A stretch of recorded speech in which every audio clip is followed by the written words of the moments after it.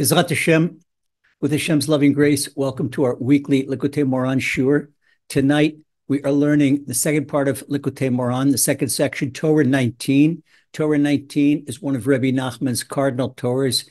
It's a real important principle to serving Hashem. It's a very foundation principle to Breslover Hasidus, Rabbi Nachman's particular way of serving Hashem.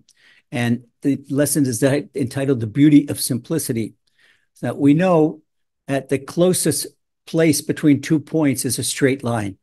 And nothing is more nothing more simple than a straight line. Straight line, it's simplicity. It's utter simplicity in geometry. And it also represents honest innocence. When a person is honest, you say he's straight, a straight person. And there's a difference. Why do you say honest innocence? There could be something like innocence that's a naive type of innocence. It's not innocence out of brains. It's not innocence out of like moral type innocence, but a person who is morally innocent, I call honest innocence. This is what Rabbi Nachman is talking about. So he talks about two traits, simplicity and honest innocence. In Hebrew, he calls them tmimut and pshitut. We're going to learn all about them tonight. And these two traits make a person beautiful. I don't care what the person's physical appearance is. If a person has these two traits, he or she has simplicity, and they have honest innocence, they're beautiful because they're purity. It's a purity. And just like it's a straight line between 2 points, it's a straight line between a person's soul and Hashem. The shortest distance between a person's soul and Hashem is with this simplicity, the straightest line. That's the straightest line. And so that brings us, these two traits bring us close to the Creator. And that's why Rabbi Nachman emphasizes them. Okay, so we start in Likutei Moharan. And Rabbi Nachman says first, Ikar HaTachlit VaShleimut hu rak lavod et Hashem betmimut gemur bli shum chochmot. Rabbi says the ultimate goal and perfection are nothing other than serve Hashem with absolute, simple innocence, without any shrewdness. Any shrewdness, what we call in Hebrew, kombinot. And get glad when a person makes combinations into a wheeler dealer. There's no wheeler dealing and not to show off how clever you are, and no shrewdness, just simple innocence and honesty. Rabbi Nachman says, "Ki yesh machakrim sheomrim shikar tachlit va'olam haba hu rak ledat kol davar kamoshu, kamo ledat hakochav kamoshu ledat mauto, umipnei ma oved b'makom hahu." Let's take the most pseudo-intellectual. They think they're intellectuals, but they're pseudo-intellectual. There's a pseudo-intellectual group of people, the philosophers, and the philosophers, they're far from theology. Their philosophy. They think their brain is the utmost. And they think that the epitome of knowledge and the ultimate goal to the world to come is to know something with their brains, to, like, for example, take a star, to know what a star is and know everything about it, know inside and know outside. But their knowledge doesn't go past their eyesight. Their knowledge doesn't transcend human intellect. Their knowledge stays within the realm of a human intellect. It's like a little frog in a muddy pond, and little frog lives all his life in that muddy pond, and he thinks the whole universe is that muddy pond. He never leaves it. Okay, so these are the philosophers. Rabbi Nachman explains what do they believe in? Ki yesh maskil u'muskal u'sechel. Rabbi Nachman is using the language of the philosophers. דהיינו הכל משכיל, והשכל בעצמו, והדבר מושכל, זהו תכלית העולם הבא אצלם, שיהיה אצלם אחד משכיל ואחד מושכל, והם מבלים ימיהם זה בעולם הזה, לחקור ולהשיג המושכלות, שזהו תכלית אצלם, וזהו בעצמו העולם הבא לדעתם, רק שבעולם הזה, שמלובשים בגוף, אין להם תענוג כל כך מן החקירות, ובעולם הבא, שיתפשטו מהגוף, יתענו מאוד מאוד, ולדעתם הרע עיקר השגת התכלית, הוא על ידי חקירות וחוכמות חיצוניות שלהם. I couldn't stop Rabbi Nachman's explanation in the beginning. Now we'll explain it and exactly what he's talking about. Rabbi Nachman says these are the people that they want to know an object. They say the person have three types of their goal. They want the person that knows something. That's the important thing. The object that is to be known, and the intellect all about the object. This is what Rabbi Nachman is saying. These are the three planes. They're the center because they're the knower, and the knowee, that's the subject that they're supposed to know about, and the knowledge about it. This is their whole world.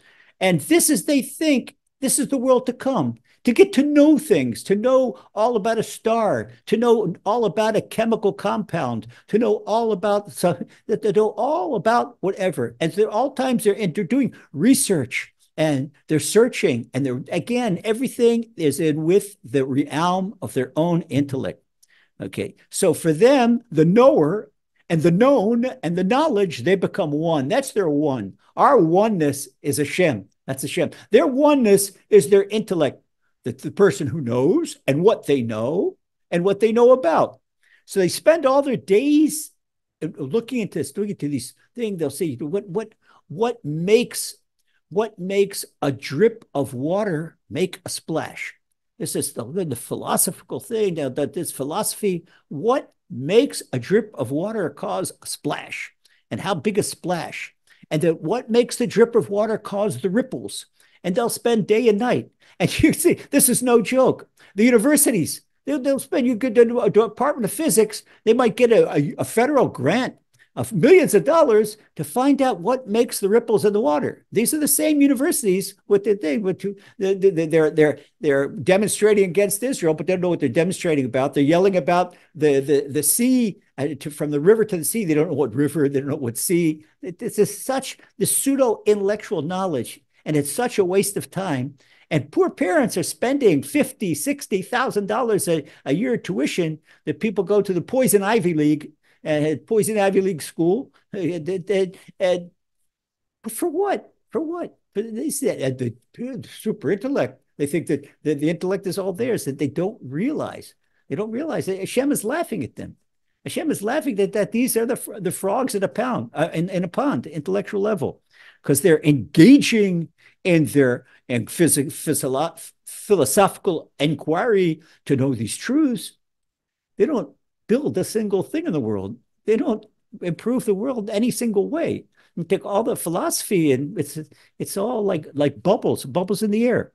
But in anything, they think that this is a wait, this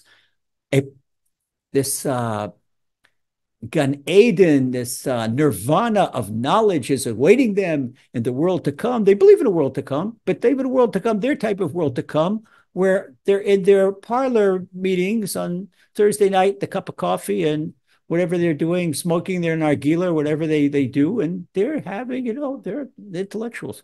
Excuse me, philosophical friends, what have you built? What have you done? What have contributed to society? Nothing. But it's all the thing, looking into it. And they won't, for example, when it comes to Rabbi Nachman will soon talk about the practical mitzvot, there's no such thing as a practical mitzvot. They won't observe a Shabbat, or they won't put on tefillin, or they won't give charity.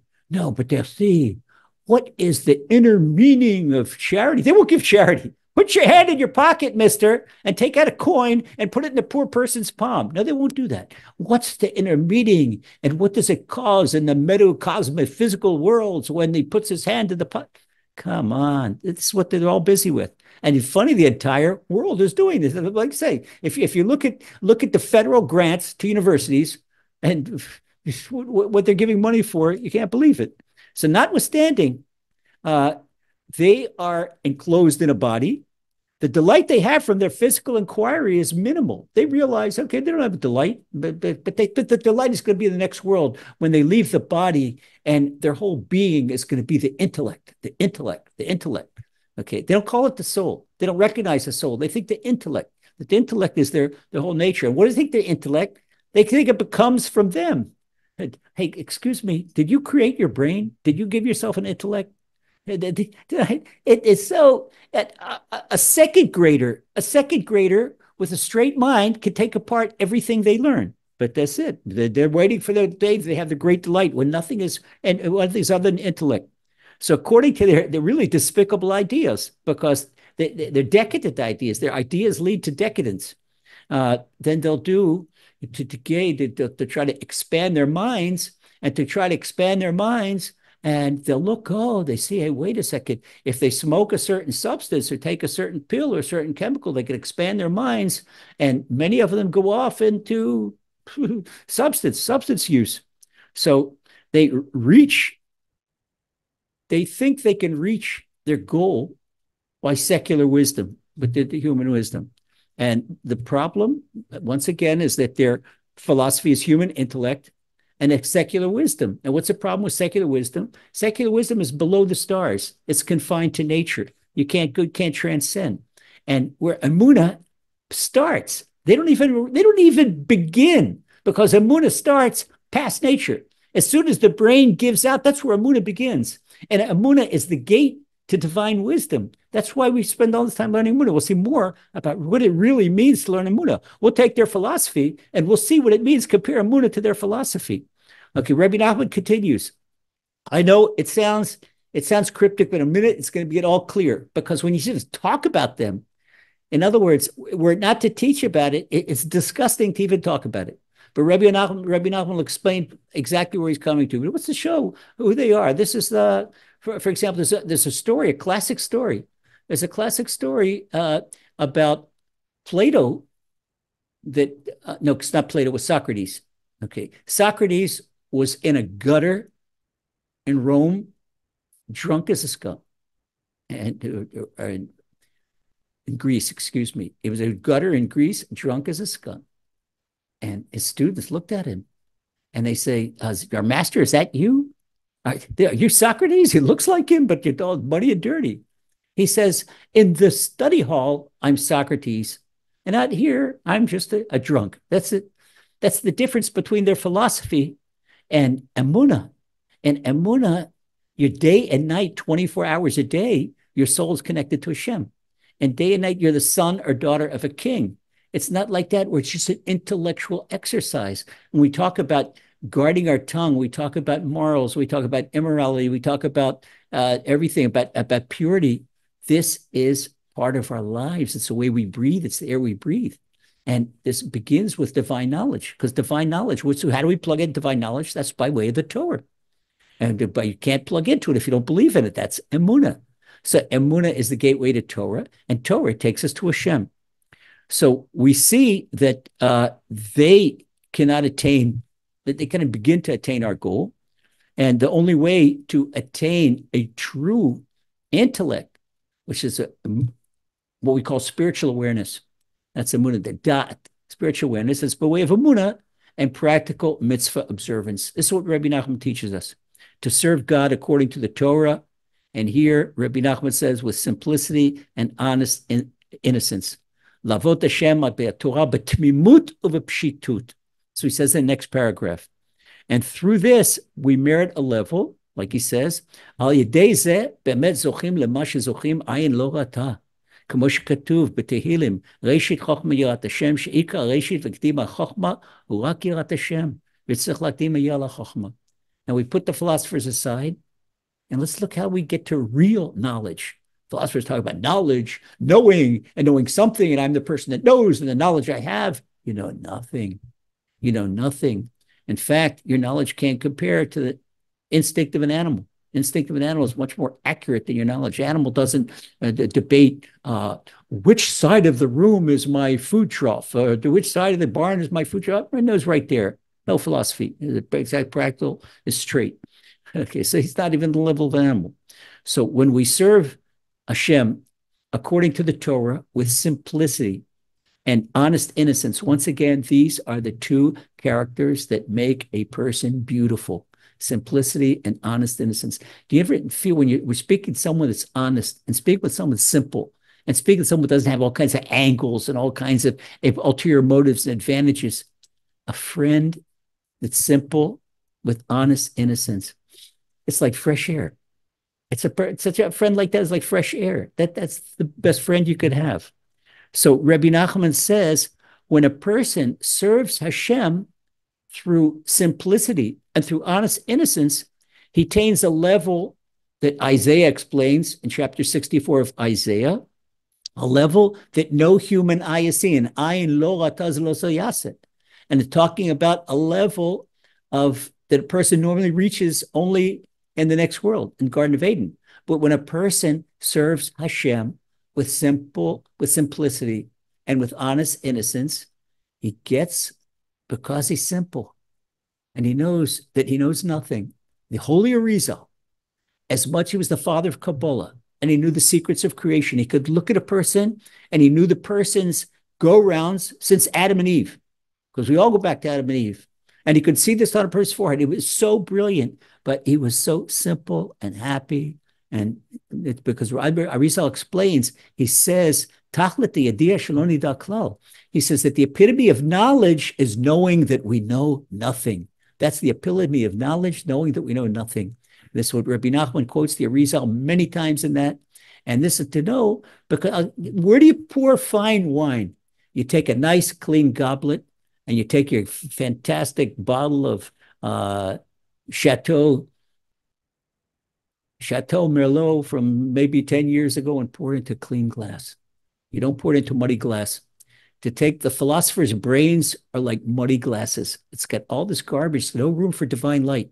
When we serve Hashem with simplicity, we know nothing, and that all the knowledge is in Torah and all the knowledge is by Hashem, and we put aside all the secular knowledge, then we fill ourselves with divine light. We're able to absorb Torah and learn Torah and get close to Hashem. And this really shines. This gives us an emunah intellect, which is an intellect that far surpasses the human intellect.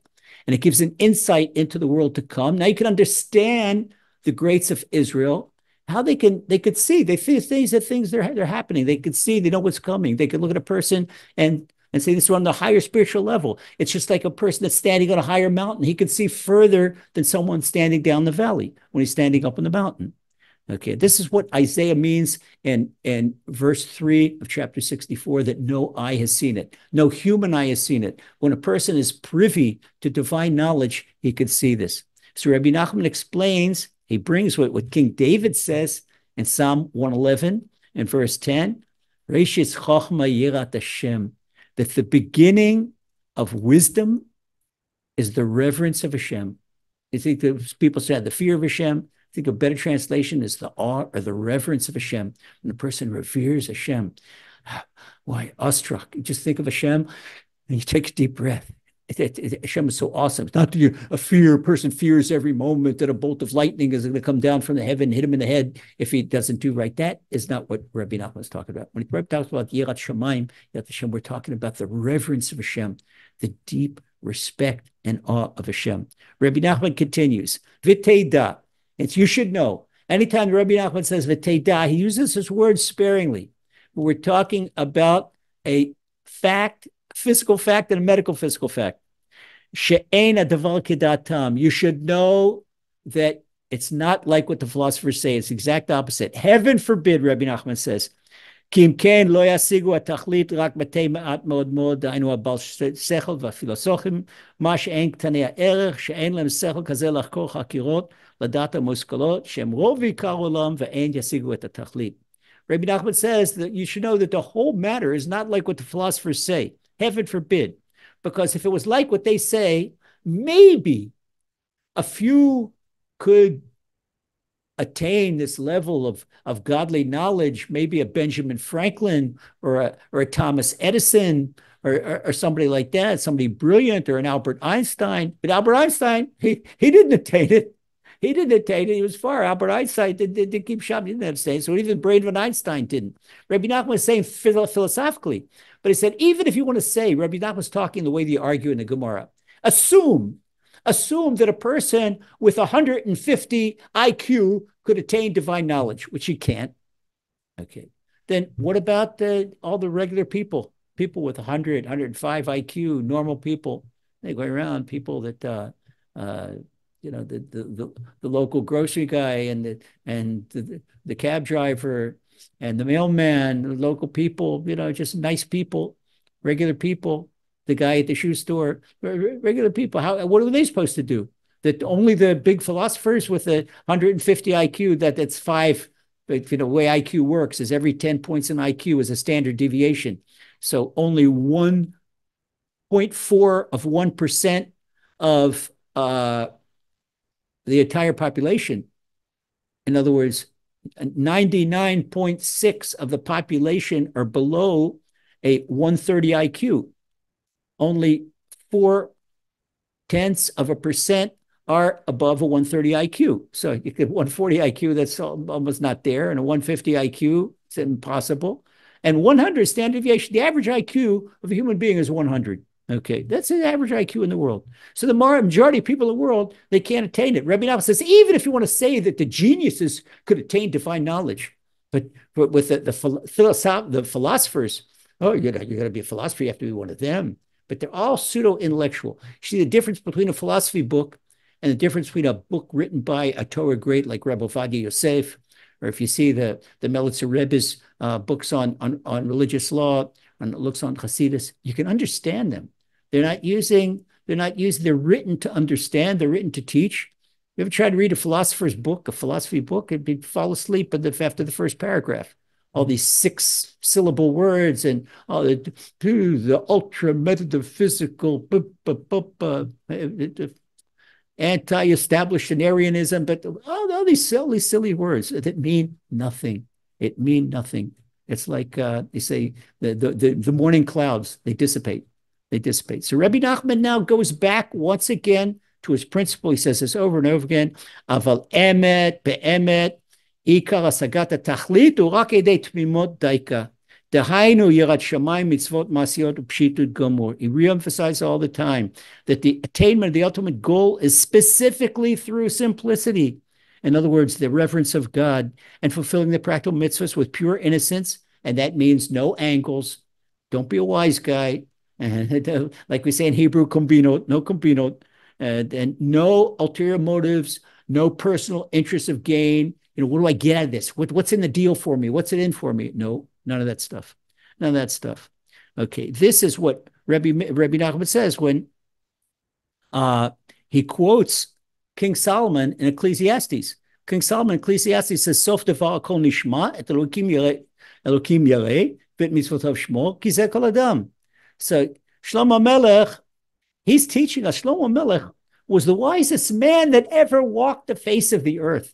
And the IQ, there's not even IQ to measure because he had divine wisdom.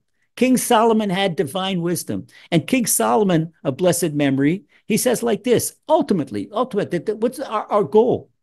Is that after everything is seen and heard, revere Hashem and keep his commandments, for this is the entire person. This is the entire person. This is, in other words, this is a whole mission on life. And this is what gets us into the highest place in the world to come. So King Solomon, that's the game plan. So by means, Rabbi Nachman goes ahead and stresses it for the 4th time, for simplicity and honest innocence, that's to fear Hashem and to observe his mitzvah in truth and simplicity, devoid of sophistication, sophistry, philosophy. In other words, don't be a wise guy and don't be a wheeler deer. Okay. What do they say? Keep it real, bro. That's what Rabbi Nachman said. Keep it real, bro. So now he continues. And this explains what King Solomon is saying. Again, that this is everything you haven't be heard. Revere Hashem, keep his commandments, the entire person. So Rabbi Nachman explains like this. He says, "They יכול כל אדם לקיים להשיג על ידי התכלית, מאחר שעיקר הוא אלוקים ירא.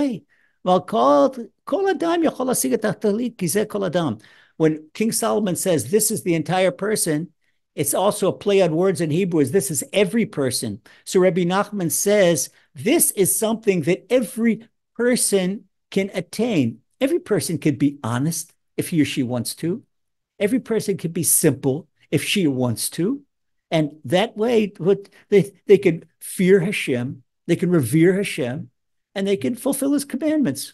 Whether it's the Torah 613, whether it is the 7 Noahide mitzvahs. The Rambam teaches, by the way, 7 Noahide mitzvahs. The Rambam teaches us that they're actually much, much more. If we had looked just into the first mitzvah of the first Noahide mitzvah of believing in Hashem and not doing any idolatry, the Rambam lists that is connected to 51 mitzvahs in the Torah.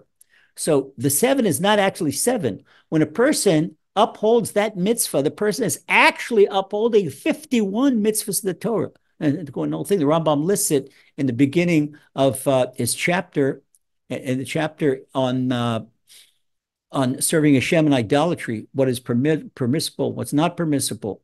And he says that this breaks down to 51. 51 of the 613 mitzvahs have to do with not doing idolatry.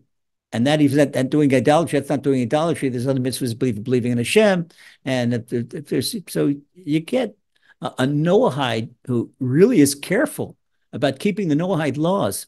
And that's why they were so important to Rabbi Nachman. They were so important to the Lubavitcher Rebbe. And we put so much emphasis on that because it's emunah. Emunah is the first mitzvah of the Torah, Anochi Hashem Elokecha, and it is the common denominator between the Noahide and the Jew. That we're both required to emunah the same thing for Noahide and the Jew. Believing in Hashem, same thing.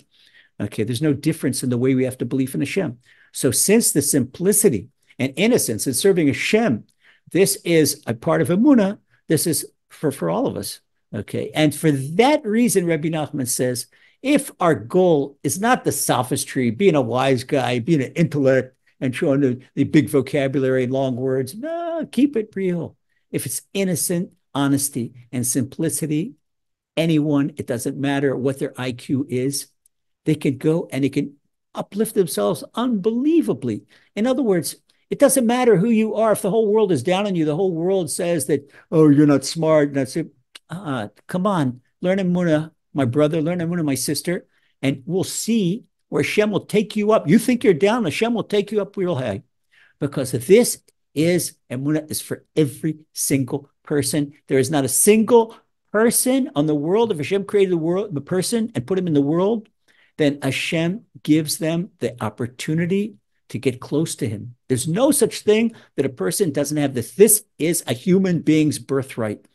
And the nations of the world and the philosophers, because it's so popular, it's just, look what's happening in America now, the Ivy League and in the West Coast and the UCLA and in Berkeley, it's all philosophy, philosophy, philosophy. And politically correct to believe in God? No way. You can, it's primitive. Look at the way they disdain people that believe in God, that they're simple and they're primitive. No, they're the ones. You'll see there's going to be big surprises when Hashem reveals himself, when Mashiach reveals himself. And what the Gemara tells in Tractate Baba Basra, that the people who consider themselves up, they're going to be down. And the people that think they're downtrodden, they're up. They're close. So this Rabbi Nachman system, and that's why Rabbi Nachman has so many followers. But in Uman, you see people, there's a lot of Noahides make it to Uman also. Rabbi Nachman has so many followers because it gives everyone. Rabbi Nachman is equal opportunity emunah. And that's real emunah. It's equal opportunity emunah. It's colorblind, no background, wherever you are and wherever you live and whoever you are, you have a right. That's your birthright because you've got a soul and your soul has a right to get close to Hashem. So there's nothing more beautiful, nothing more egalitarian, nothing so wonderful as this emunah. And this is the simplicity and the honest innocence that makes a person so beautiful. Because this simplicity and honest innocence connecting to emunah, it means that you love every human being. You don't look at a person's background. You don't look at this, that you know that they're a son or daughter of Hashem. You're a son or daughter of Hashem. You look at every human being like your brother. So people with real emunah, they're the nicest people on earth. And even if physically, okay, they're not movie stars, but when you get to know someone, sometimes you get somebody that's so physically beautiful. Take some Hollywood actor that's got bad character traits. He or she's got bad character. Ugly. Okay, maybe they look glamorous on the screen, but ugly. And take a person, it's a plain looking person, but it's a kind, a generous, a wonderful person, and beautiful, because the soul shines through. The philosophy says, this is what Rabbi Nachman teaches. You want to be beautiful people? This Torah 19 is how to be beautiful people, how to be beautiful people. And it's to serve Hashem. So we go on to the second part of Torah 19. Okay, and Rabbi Nachman says, הוא אסור גדול מאוד להיות מחקר, חס ושלום, וללמוד ספרי חוכמות, חס ושלום, רק הצדיק גדול מאוד מאוד הוא יכול להכניס עצמו בזה ללמוד השבע חוכמות. Rabbi Nachman says, in truth, being a philosopher or a sophist and studying the text of secular wisdom, heaven forbid, is a very serious prohibition. Rabbi Nachman explains elsewhere in Likutei Moharan that studying secular disciplines, it like puts a straitjacket on the brain. It doesn't allow the brain to expand. That only Torah allows the brain to expand because secular discipline that is below the stars disciplines, below the stars intellect, and it constricts a person's brain. But Rabbi Nachman says, don't try to learn all these wisdoms that the philosophers do, but he says a great tzaddik can learn the 7 wisdoms. Make a break here. 7 wisdoms. Wait, Rabbi Nachman says 7 wisdoms. You look at the encyclopedia, what's the 7 wisdoms? What's the 7 wisdoms? So I had to made a special effort. So you can't understand Torah 19 without the 7 wisdoms. Where do you find the 7 wisdoms? It's cryptic. Rabbi Nachman explains it. Rabbi Nachman expects everybody to know this. Rabbi Nachman has the whole Torah in the back of his hand. The esoteric Torah, the written Torah, the oral Torah. It's got everything on the back of his hand. But the 7, King Solomon, the wisest man there is, King Solomon knew everything. He knew everything. King Solomon could have made computers if he wanted to. He could have made explosives if he wanted to. He knew everything. He knew physics, chemistry, he knew everything. He was a wise person ever brought to work. So King Solomon says in Proverbs, a big secret. This is why we get to delve so deep into Torah. So deep, you just can't learn Torah like you travel on I-95 or Route 66. King Solomon says in Proverbs, chapter 9, verse 1, Chochma banta beta, chatzva amudea shiva. Listen to this. Wisdom has built her house, and she has hewn out 7 pillars. In other words, when wisdom built her house, that she carved out 7 pillars. So this comes the Gaon of Vilna.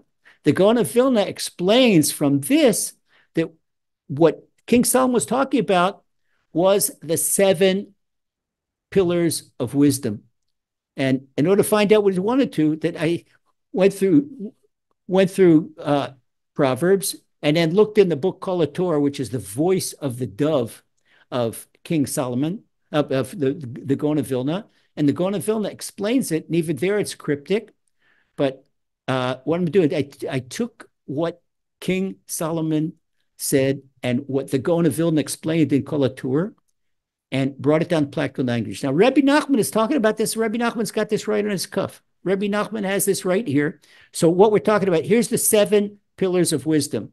The first is math and physics. The second is geology and chemistry. The Gaon of Vilna puts it together. The third is biology, botany, and medicine. In other words, the biology and botany is applied. Okay, biology constitutes anatomy and physiology, and botany includes the medicinal plants, and it's all medicine. These are all things that go into. The fourth is grammar and linguistics. The fifth is music and astronomy. What's music got to do with astronomy? Okay, listen to this, Nisim. The Gaon tells us that, you know how you learn music? You go up to the highest mountain. This is the Gaon of Vilna. Gaon of Vilna talking about how to learn music. Go up to the highest mountain on a starry night, and you know the constellations, and concentrate so you can hear the movement of the stars and the melody they sing as they move through the firmament. This is the Gaon of Vilna explaining wisdom. Wow, wow. So you can see, and this is the wisdom that the Levites in the Holy Temple knew. So if we would hear one time, 32-part harmony of the Levites in the Holy Temple, we'd go crazy. We could throw away all our music. And this we would say Tikkun Chatzot, Midnight Lamentations, with such crying, we couldn't miss it. Our souls would be so hungry. It's like if you didn't eat and somebody all of a sudden gave you your favorite food, and when you were halfway through the meal, they took it away and not going to give it to you anymore, and you're screaming out for food. I want more food. This is, again, one more. The soul hears this music, and this music of the highest place, and where the stars, they're a little closer to heaven than we are. The stars get it. The stars have their melody as they go through the sky. Now, you know how Hashem killed Sennacherib when he sieged Jerusalem, and Chizkiyahu the king, he turned to the wall. He said, Hashem, I can't fight this battle. I got to be in Koil next morning. He was a Torah scholar. And Hashem killed 180,000 of Sennacherib and the Assyrian soldiers. How did he do that? He enabled the sun to sing out loud, where only usually the great tzaddikim can understand what the sun is singing when he goes through. And their neshamas couldn't stand it. It was a blowout for their neshamas. They were taking their 40-watt neshamas and zapping it with 100,000 watts of spiritual electricity, and boom, they died right there. So this is music and astronomy. It's amazing. It's amazing. The 6 is architecture and engineering. You ask yourself, look how magnificent building. How do they know how to build a holy temple? I don't think that they know. How can you hewn stone without using a metal instrument? They had to take stone out of a quarry without using metal, because you're not allowed to put metal on a stone that goes into the altar in the holy temple. It's amazing. And the 7th is unbelievable. The 7th is spiritual psychology, the relationship between body and soul and body. And psychology doesn't know this because it's spiritual psychology. Psychology doesn't recognize the soul. They're like it was Freud, superego, ego, id. It's not the soul. We're talking about the soul and the relationship between the body and the soul. So who knew all of this? I'll tell you people who knew this. People, tzaddikim. Moses knew all this. Moses knew these 7 types of chokhmah, 7 types of wisdom. Rabbi Shimon Bar Yochai knew it. The Holy Arizal knew it. The Gaon of Vilna knew it. The Rambam knew it. Rabbi Nachman of Breslov knew it. They were Amorim, Shmuel, Rav, and Rabbi Yochanan, they knew it. And the Melitzer Rebbe's grandfather, the Shatzer Zayde, is somebody that lived 60 years ago. He knew it also. He had knowledge. He never learned. People ask him, but where did he learn physics? Where did he learn astrophysics? Where did he learn? He went to the England, that he was at the German space agency and told them that their computation of the moon's orbit around the Earth was 2 seconds off. They couldn't believe it. They said, where's this learned? They checked it out, and it was right. They checked it out. He said, NASA. He argued with NASA that NASA was 0.2 of a second off. And where did he learn this? This is all from Torah. This is Gemara and Rosh Hashanah. He knew all these things, and this is the Rambam. So let me explain to you. So why? Okay, so you might ask a question, and this is a question everybody asks in Torah 19. Okay, why does Rabbeinu say that only the great tzaddikim can learn the 7 types of wisdom? If Rebbe, I want to learn it also. First of all, can you imagine? They knew everything. They know, Rebbe Nachman knew all of mathematics. He knew all of physics. He knew all of geography. He knew all of medicine. All this. They knew it all. They knew it all. The Rambam knew it all. That the Rambam, he was a physician and he was a scientist. Where did they come off that? The Gaon of Vilna? The Gaon of Vilna, Kramer's law. Kramer, that's the Gaon of Vilna's last name. Was Kramer. It still stands. Nobody ever disproved that. It's the law of physics. And Kramer, when did the Gaon of Vilna? They learned from the Gemara and Chulin everything. And you can't be. So a person asks, okay, why can't I learn this? Why can't I? The Melitzer Rebbe told me an example story. And it's like this. You have, what's the Rambam's brain and a normal person's brain? Okay, it says there was a rich man and a poor man. And the rich man had a house with 12 rooms in it.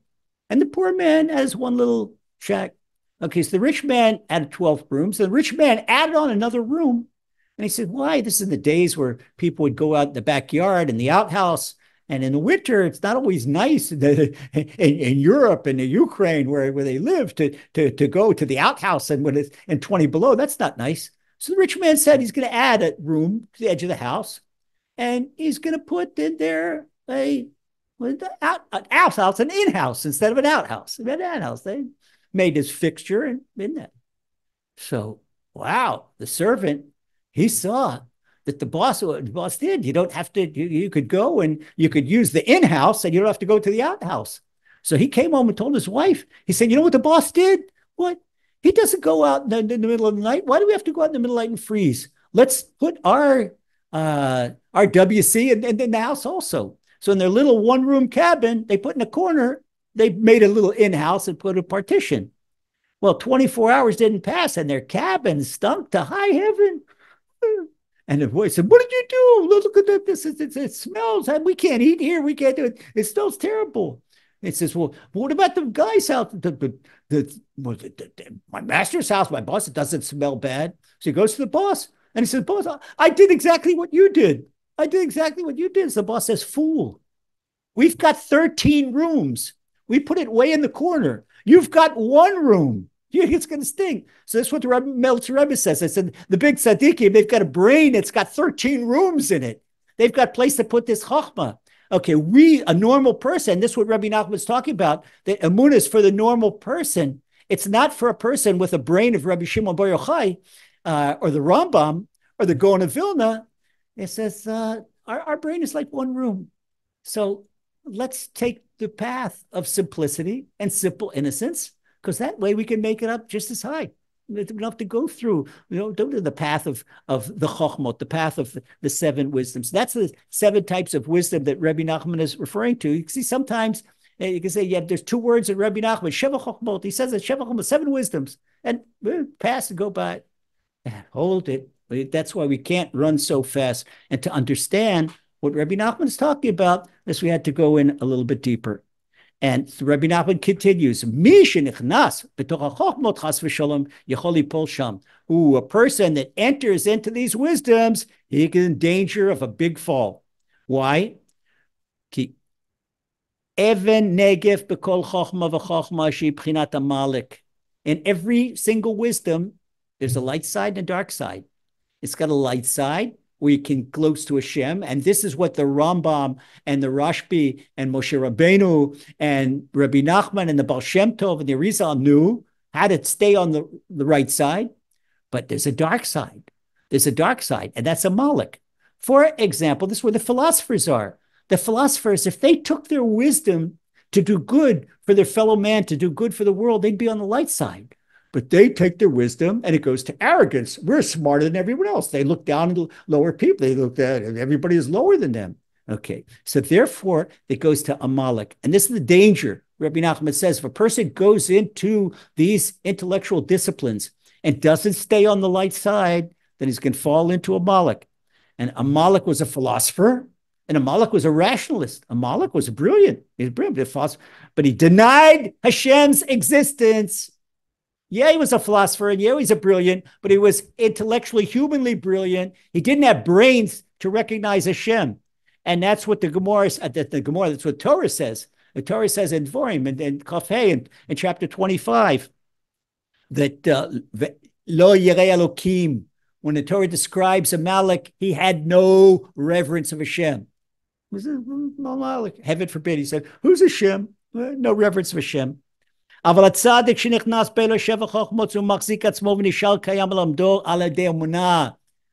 tzaddik learns this chokhmah, how does the tzaddik stay on keel, stay on the right path? By way of emunah. The tzaddik, when he learns physics and he learns chemistry and he learns music and learns astronomy, he holds on to emunah. He holds on to emunah. So therefore, his music is going to stay in the realm of kedusha, in the realm of holiness. Because he forgets about the music, if he forgets about holiness for a moment, man, it could take him to all kinds of things. Oh, wait a second. This musician did something that's really neat or nice. He's his instrument and this and that. And he goes into according to Kabbalah. According to Kabbalah, there's a big difference about whether you hold your guitar. You know, the guys that play the acid rock, they hold the guitar below the waist. And that's indicative. That's Pgam Brit. That's as a blemish on the Holy Covenant. But a person that plays in the Holy Temple, when they would play, they would hold it above their chest against their heart. And it's a big difference how they do it, because they would all the time, emunah in your physics, emunah in your chemistry. I'm not learning physics. I'm not learning chemistry. I'm learning the secrets of Hashem's universe. This is the way we look at it. Secrets of Hashem's universe, learning how to be a better person. I'm not learning psychology. I'm learning how to connect my soul, or to help my friend or my whoever's close to me connect their soul to Hashem. This is it. It's all the time. They are honed in on emunah. Just like a plane that is on automatic pilot. And the way they do it now, the pilots have it easy. If you're flying from New York to LA, you leave New York and you get into the Detroit control tower, you vector to Detroit, and then from Detroit you go to Chicago, and then from Chicago you go to Denver, and from Denver to LA. Go from vector to vector, hone into the vector. That's emunah. Whenever I am, my vector, my navigation is honed in on emunah. It doesn't matter what I'm doing. It doesn't matter whether I'm cooking for Shabbat, emunah. Hashem, make this food come out good. When you have emunah while you're cooking, you could use salt instead of sugar. Hashem's going to make it take out the best thing you ever made. You could say, this is the secret. What we learned in the Gemara, when Hanina ben Dosa's wife wanted to light Shabbat candles, and they were so poor. And she said to Hanina, she said to Hanina, we don't have oil. So he said to her, he said, put water in. So what do you mean put water in? He said, that's a muna. That he who makes the oil burn can make the water burn. That was his burn. So she put the water in, the water burned, the candle burned, the candles, they burned, the Shabbat candles, they burned from water. This is on the level of Chanina ben Dosa's Amuna. And Chanina ben Dos had such perfect, simple Amuna. The great that the story said that Gemara, people with the simplicity. Honi Amagal. He was not, there's not a single halacha in the Gemara about Honi Amagal. He didn't say a single halacha. But there was a 3-year drought, and Honi Amagal says, Hashem, give rain. Hashem, Honi is thirsty. Hashem wants rain. And he drew a circle. That's why I call him a magal, means a circle. And Hashem, give us rain. And I'm not leaving the circle to get rain. There was rain. There was big rain. The drought broke. This is the simple emunah. That is the power of the tzaddik that, okay, he's learning it, but he's always focused on emunah. So if a person can be, this is what we call in Hebrew dvekus, that I cling to Hashem. What do I cling to Hashem? What do you mean to cling to Hashem? Hashem has no bodily properties. That's our third principle of emunah. By way of emunah, cling to Hashem. Cling to Hashem. So the great tzaddik, who is all the time honed in on emunah, his vectors all the time in emunah, he can learn these chachmot, and it won't go to his brain. It won't make him wheeler and dealer. For example, a person without emunah can learn the Gemara in Baba Sia, Baba Basra, and they can be the biggest crook in the world, because it could show a wheeler dealer how to do all kinds of combinot, all kinds of combinations. And with emunah, it's innocence. So that's why our sages say that it is an elixir of life, or it is a potion of death. If we take the Torah especially, take this Torah, if a person learns it by way of philosophy, and this is why we don't know philosophy. There were philosophers that tried to philosophize the Torah, but it could be instead of elixir of life, it could be the drug of death. So this is what Rabbi Nachman says.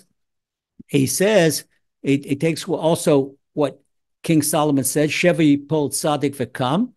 King Solomon said that a tzaddik falls 7 times and gets up. He's alluding that even if a tzaddik slips up in these 7 types of wisdom, he'll get up and get back into Munah. But he says a warning. If we take the Hebrew verse from Proverbs, Sheva Yipol Tzaddik V'Kam, take the last letter of every word, when secret of Torah, it comes out of Malek. It's a big danger. Amalek, Sheva Yipol Tzaddik V'Kam. And that's Amalek. Amalek is a stumbling block. And the only way to get up from Amalek's stumbling block, because Amalek is a denial of Hashem, is by emunah, belief in Hashem. So Rabbi Nachman continues. Zesh Katuv Moshe Rabbeinu. What Moshe Rabbeinu v'yahid yadav emunah. In the war against Amalek, the Torah says, and the hands of Moses were emunah. What's the hand of Moses of emunah? Onkelos explains that Moses raised his hands in prayer. And Moses, this is what in Aramaic, the Aramaic interpretation of Torah by the Holy Tana Onkelos, he says Moses' hands were extended in prayer. And by way of emunah, that is the way, as long as Moses' hands were extended in prayer, that Amalek was weakened and they were defeated. When Moses' hands became tired and he dropped his hands, Amalek prevailed. And so what happened, Aaron and Hur, they took a rock and they upheld Moses' hands. He was an old man already. He was close to 120 years old. And that was, that kept his hands up. So by way of this indicative of the war between Amunah and Amalek. And so our hands, what's our hands tell? Rabbi Nachman says that our hands refer to the applied mitzvot. It's not like the philosophers. They sit home, they just talk. But my hand reaches in the pocket and gives a person a charity. My hand makes challah and gives it to a person. My does for Shabbos. My hand puts on my tefillin. My hand does all types of different mitzvot. My feet, they take me to the study hall. My feet, I go and help a little old lady cross the street. My feet do mitzvot. These are not philosophy. These are practical mitzvot. These are practical mitzvot. And that's why King David says in Psalm 119, verse 86, Kol mitzvosecha emunah. Look what King David says. All your mitzvahs are emunah. So emunah, Rabbi Nachman says, this is an eye-opener here. And near the conclusion, at the end of part 2 of Torah 19, Emunah zet tefillah, כמו שתהיה פרי של בצילו, כי התפילה משנה הטבע, ונתבטלים החוכמות והחיקות שהם הולכים על פי הטבע. Rabbi Nachman says Emunah is synonymous to prayer. Emunah and prayer, the same thing. If you believe, you pray. And for a person to pray, it has to believe. And prayer without belief it doesn't do much. Because prayer and Emunah are both up, not only above nature, but prayer and Emunah, they can defy nature. We've seen in our group where the doctors have said one thing and Emunah says something else. People got better by Emunah. And last night, we just saw last night. I don't know if you joined us last night, right at the end, Catriella Collins from West Virginia, she was stuck with her car. Car got overheated. I said, "What to do?" I said, "What do?" Okay. They said, say Psalm 20. You've been learning Emunah.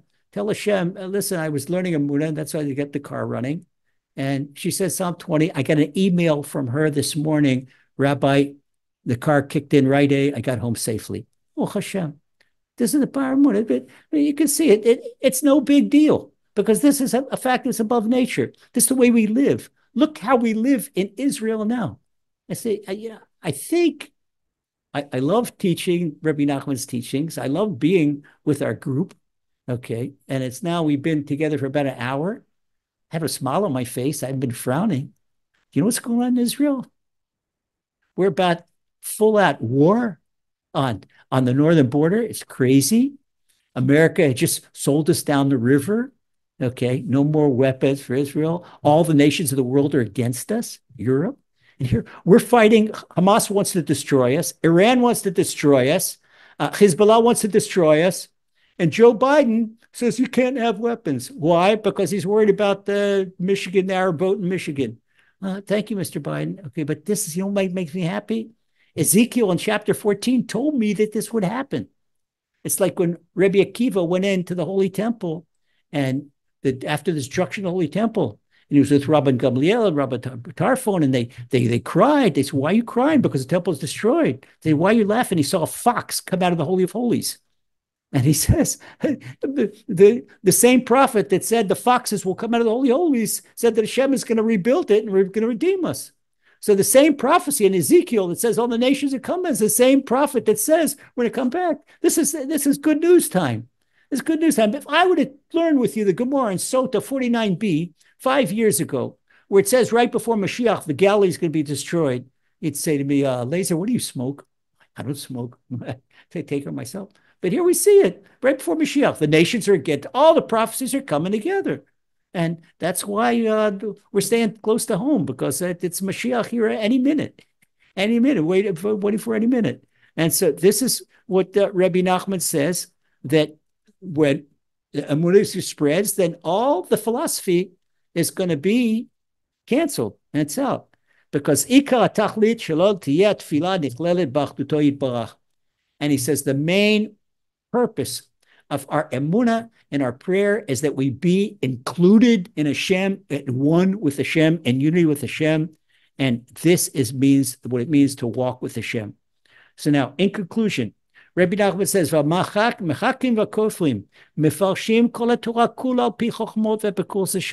that the philosophers, they interpret the Torah according to their wisdom. I'll give you an example of the way a philosopher interprets the Torah.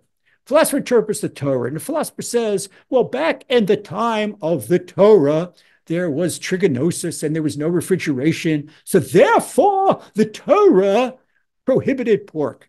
But now that there's a medicine they give the swine against trigonosis and there's refrigeration, that there's no pork. Get out of here.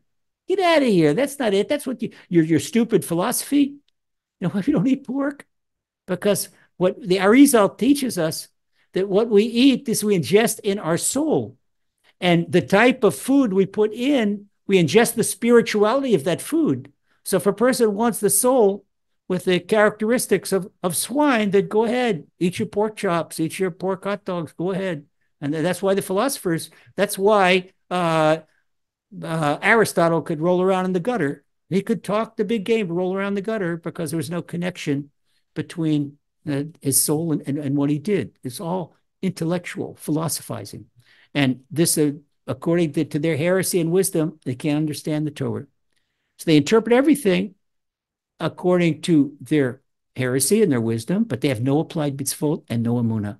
With no applied mitzvot, no practical mitzvot, and no emunah, can't possibly understand anything in Torah. It's like a bunch of fairy tales for people, heaven forbid.